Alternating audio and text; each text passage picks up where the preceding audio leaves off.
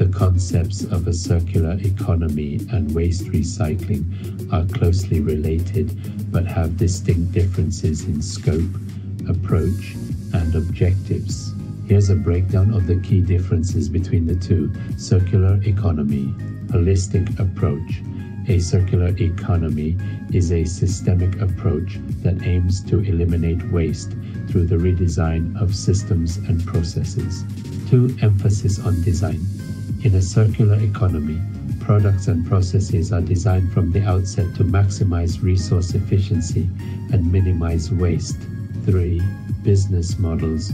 The circular economy incorporates innovative business models that focus on product as a service, sharing platforms, and product life extension, a resource loop closure.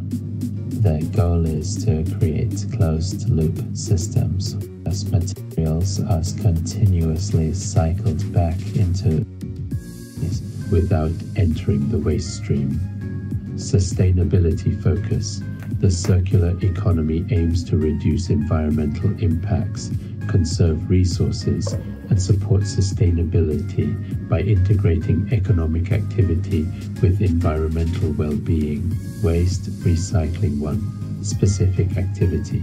Recycling is a specific waste management activity that involves processing used materials, waste, into new, useful products to prevent the waste of potentially useful materials.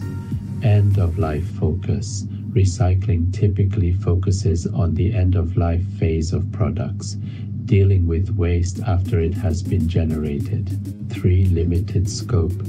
While recycling reduces the volume of waste sent to landfills and conserves resources, it usually deals with materials after they have already been disposed of as waste.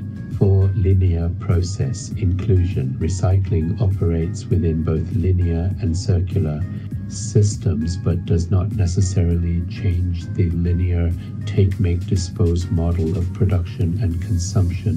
5. Resource efficiency. While recycling does promote resource efficiency by turning waste into new materials, it is often seen as a reactive solution to waste rather than a proactive approach to resource management and design.